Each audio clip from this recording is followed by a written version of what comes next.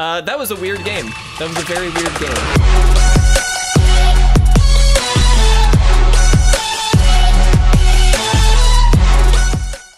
What's going on, guys? If you want to support our content and pick up this month's amazing Patreon rewards, you can do so at patreon.com/itresolves. If you're interested in custom playmats and sleeves, visit yourplaymat.com and use code ITRESOLVES10YP for 10% off your entire purchase. What is going on, everybody, and welcome back to another standard gameplay video. Today we are going to be jumping into a Lorehold or Boros kind of mid-range deck. This is one that I pulled from MTG Goldfish that was actually, it went 5-0 in a standard league, so I thought I'd give it a shot today. Before we jump into it though, if you're not already, please feel free to subscribe. It would really mean a lot to us. We'd greatly appreciate any newcomers to the channel. It's great to have you. Thank you so much for giving us a shot. If you enjoy it, please leave a thumbs up as well. But this is Lorehold, so we've got a lot of little burn aspects to it between Play with Fire, Sacred Fire, Shatterskull Smashing, just tons of little detail kind of things. Burn Down the House is in here, Lorehold Command is in here as well. I have not tried this deck yet, so we're going to be learning a little bit together, but Cathar Commando in here. Obviously a flash 3/1 for 2, sacrifice it, destroy target artifact or enchantment. Just gives you a little bit of tech against certain opposing decks, we will say. Brutal Cathar, a really nice card. We played with it before. 3 mana 2/2, but when it comes into play, you exile a creature target opponent controls until it leaves the battlefield. It also can then flip into a 3/3 first strike on the Nightbound side of things.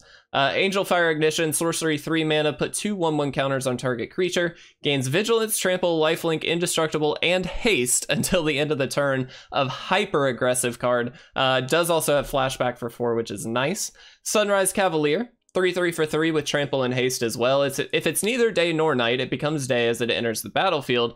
And then whenever day becomes night or night becomes day, put a 1/1 counter on target creature you control. So we're really capitalizing on that day-bound, night-bound cycle. Again, not only with the Cathar, but of course here with the Cavalier as well. Efreet Flamepainter, a 1/4 for 4 double striker. When it deals combat damage to a player, you can cast target instant or sorcery card from your graveyard without paying its mana cost. If that spell would be put into your graveyard, exile it instead.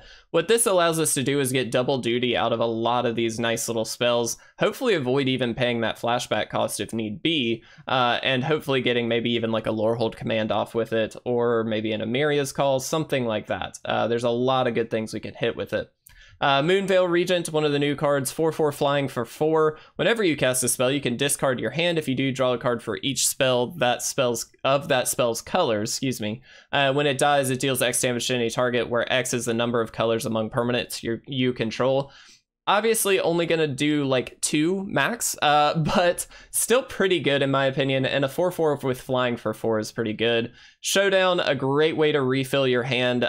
This card's been here for a while, obviously since Kaldheim, and very, very powerful, overly powered in some respects. Lorehold Command, like we said, a very lucrative spell, very flexible. Burn Down the House here to spread some damage out or finish the game off. I found it to be quite good at that. And then the Emeria's Call here at the top end.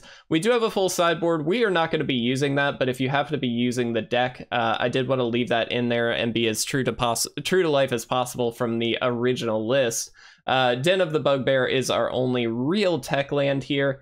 Of course, we've got a couple Snarls and the Pathway lands as well, but we're going to give this one a shot, guys. I've got no idea what to expect. I haven't played this at all, so we're going to be learning a little bit together and hopefully having a fun time doing it. So let's go ahead and jump into game 1. All right, guys, here we are for game number 1, and what a hand this is. The question is, do we keep it on the fact that we can just Sacred Fire anything that comes our way? Yeah, dude, let's try it. We have to. This is a really bad hand. You should not keep this hand. Also, we're against Fat Sam Gamgee, which I really like. That's a solid name. All right, cool. Just have some Snarls. Just have all the Snarls. It's really funny to me. Cool, we can Sacred Fire that. I mean, I think we just do this. And we'll pass here. Sacred Fire is instant speed, so we can just deal 2 to this at any time. We also just gain some life back, which is quite nice. Let's go ahead and Sacred Fire this. Gain us a little bit of life. We'll Sacred Fire the champion, I'm sure, as well here. But, I mean, that's really silly. Oh, there it is. That's what we needed. All right, well, I think we've got two options here. I mean, we can just Sacred Fire this, which isn't necessarily bad, because we can leave up another Sacred Fire. And I think I do like that play. Let's go ahead and do it. I want to go ahead and do it now when they can't really do anything about it. We also can just flash in the Commando. This is, I think, the safer play than just playing the Cavalier. Yeah. Sure. And let's see what they do. It may just be nothing, in which case we're just gonna flash this out. Perfect. Ooh, very good card. Okay. I'm gonna throw out the Cavalier, I think. And I'm actually gonna attack with both. They may just block one of these, but it looks like they're not going to. That's fine by me. We do want to get the Efreet going at some point here, but we don't really have a great target for it at the moment anyway, so I'm not terribly worried about it. Now, I'm assuming they've got plenty of removal here. Yeah. Which is perfectly fine, but I figured we'd go ahead and get as much down as we can. Interesting. That's very interesting. Okay. So it's day bound at the moment. What do we want to do here? What do we want to do? I'm gonna attack in first. I think that's kind of the obvious play. This does have trample, so even if they do block with the veteran, it's kind of okay.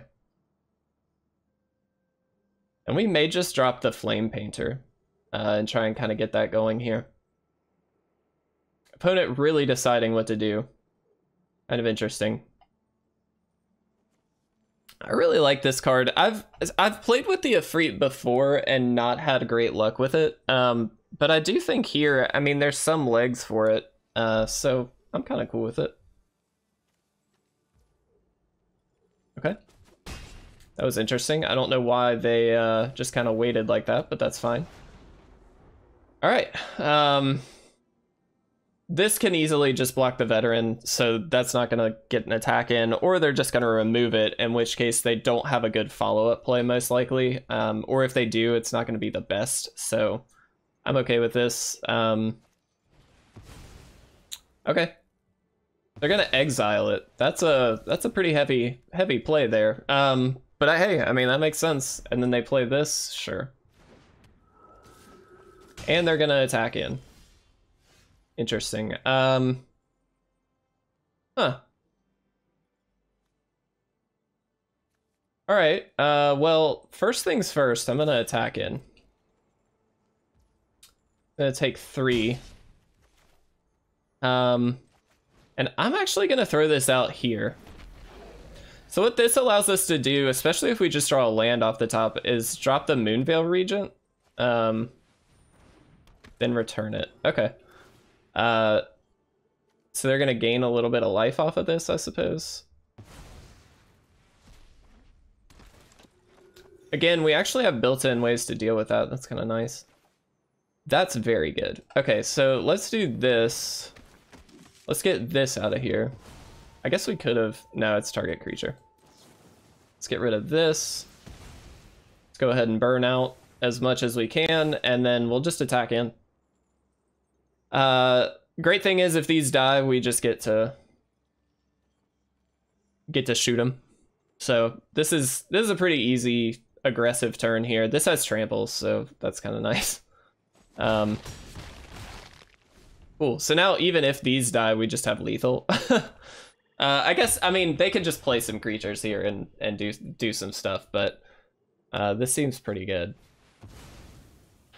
That's fine. Really doesn't matter to us. Sure. I like our odds here, people. I like our odds. If we draw a land, we actually just can Sacred Fire one of these and guarantee the win. Alternatively, we can just Moonveil Regent and do it that way. Oh. All right, let's take the easy route. Throw that on the bottom. I'm overdoing it. I like it. All right, we did it. That was a pretty solid win. Let's jump into game 2. All right, guys, here we are for our next game. This is a bit of a late game hand, if I'm honest. The question is, do we feel we can keep it and still maintain something? I don't think so. I think we're gonna have to mulligan that. This is much better, in my opinion. We'll keep this. I'm actually gonna throw the Showdown back. As much as I really like the Showdown, don't get me wrong, I do think that that's probably the right play. It's the most like late game card that we have in our hand, and my assumption is we're gonna need a little bit here to burn them out and that kind of stuff, so I didn't really want to throw anything else back here. Now if they play a creature, we can just Brutal Cathar it next turn, so I don't actually need to Sacred Fire it. I guess if they had played a second one, then maybe that would be different, but they didn't, so let's play the second white source. Let's Brutal Cathar. That's going to take out the champion. Now, again, chances are they probably have a way to deal with this, but we also have a way to deal with the champion, so that's fine. Interesting. Warlock class is interesting. It's not one that you see a lot of the time. Most of the time, I feel like you see, like, Ranger class is pretty common. Cleric class isn't that uncommon. We get to flashback a couple of these spells, so I think the right play is just to do these. Because we can flashback both of these, so that's kind of easy. Let's do this. The trick here is this flips if we just pass the turn, I believe, and then we can flash out the Commando to deal with the Warlock class. If they decide to level it up, it's just freebie. I mean, it's essentially free kills on mana at that point, so we're probably going to end up doing that. We can also just flash this out in response to basically anything.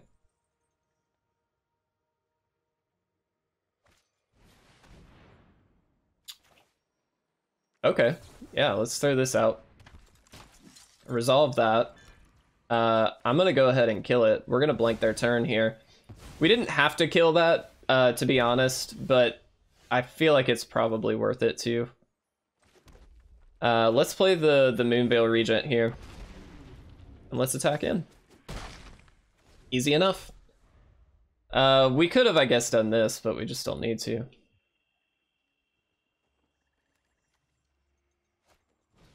Alright. Deal the damage here. We lose a life, that's fine. I mean, I think the play is to do this. Now this is gonna flip this back, I suppose. Does it not? Whenever a permanent, maybe it's 2 spells. The day Nightbound thing is always a little confusing to me. If a player casts at least 2 spells. Okay, I see. Perfect. Okay.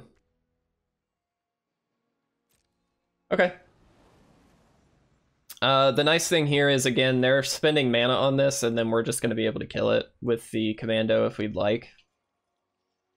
I do think what we should have done last turn is potentially gotten an attack in with the Commando before blowing up the Elixir.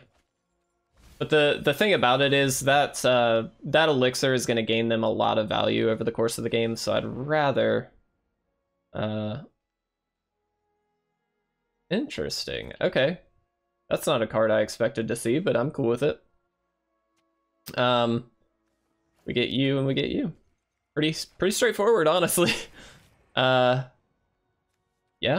And they don't get to do anything, so we're just going to play the Cathar Commando. Play lands. We'll attack in. Again, we're kind of holding on to this because it is it's a potential win condition if we draw the right card. I think we just pass, though. This isn't doing that much, so I don't really want to blow it up, is kind of my thing. And we can just do this in response, so if they do decide to kill that Commando, for whatever reason, we can just blow up the Warlock class in response. So I feel like that's good enough. Oh. All right, let's do this.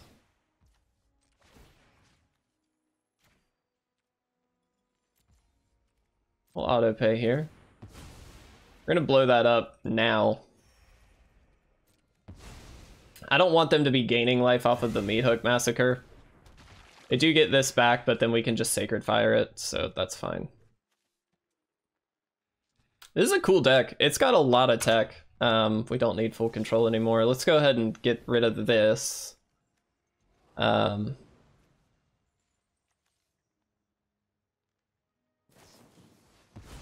Okay, fair enough.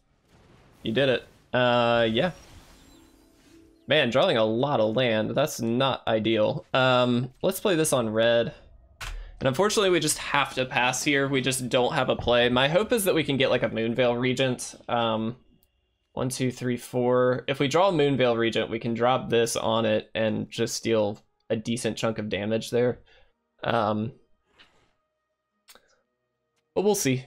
This Warlock class, maybe it is the thing that we loses like equal to the damage they've lost that turn. Okay, so they're just gonna spend their whole turn to do that. Thankfully, nothing dealt damage this turn. Oh, that's pretty good. Okay, yeah, let's do this. I am gonna go ahead and do this. We'll attack in for 5. And it's now a lethal threat. So that's pretty good.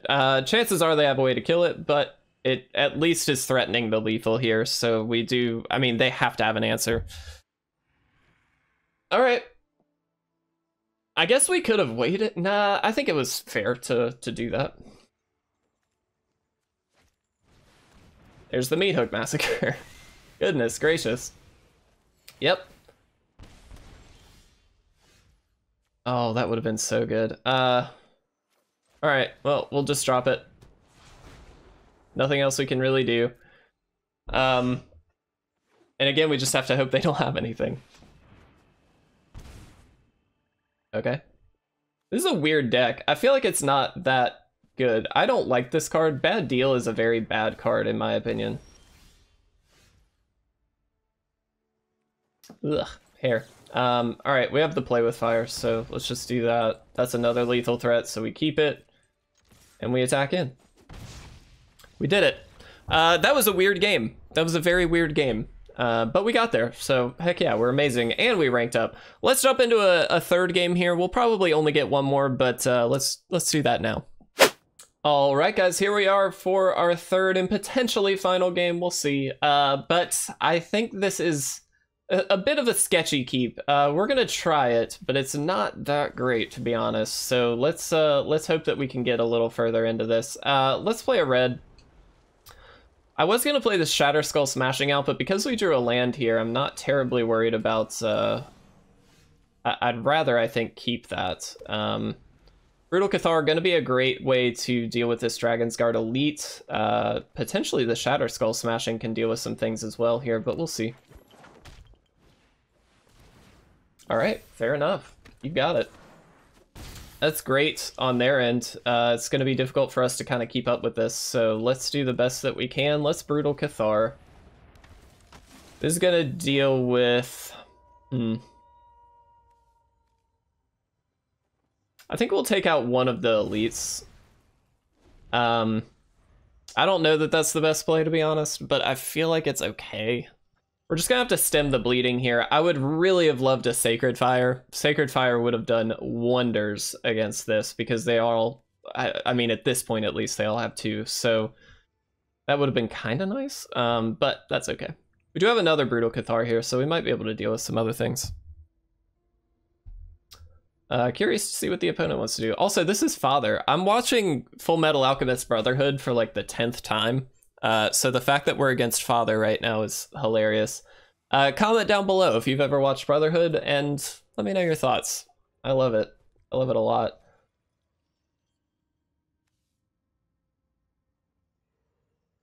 I'm gonna say no blocks. We take the 2. They didn't do anything. Okay. Interesting. So we do have a play with fire here, which I think we can just fire off and see what they do. Let's try and take out the monk here. Let's just see what happens. If they double up on stuff, that's okay. We'll Brutal Cathar or whatever they could have just like a snakeskin veil. I mean, it could be anything. But we're gonna try and get them here. Wow, it worked. Interesting. We're gonna pay 3. And we're gonna Brutal Cathar the other elite here.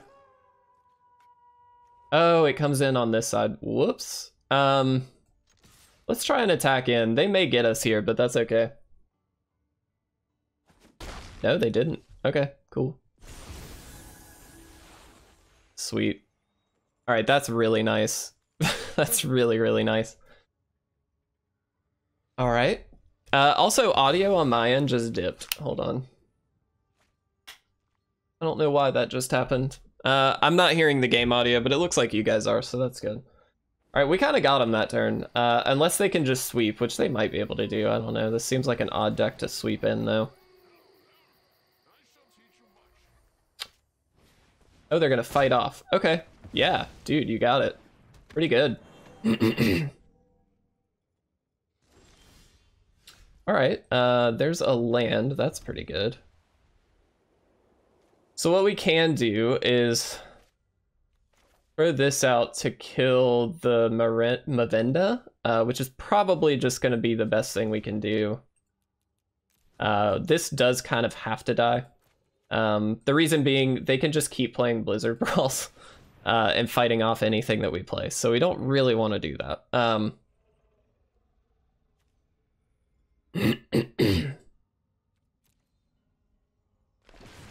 Perfect. Get that out of there. We are not going to attack in here. We're going to let this hit. If you just heard my dog shake, it's because my dog just shook like crazy. Okay. Here is the power play. Yep. So Dragon's Guard Elite is going to get in here for quite a bit of damage. And maybe it would have been better for us to attack. No, I guess it wouldn't have been, because either way they would have had a Dragon's Guard Elite on the field. At least this way we have a creature. What I'd really, really like at this point, well, honestly, I don't know. I don't know what we could possibly draw here, to be honest. Because, I mean, we've got some decent cards in our deck, but these are all quite powerful. Oh, all of a sudden I got sound back. That's really weird. Yeah, you got it. I don't know why they wouldn't have done that first, so they could have gotten more counters on stuff, but that's fine. Again, dog shaking. Let's Moonveil Regent here.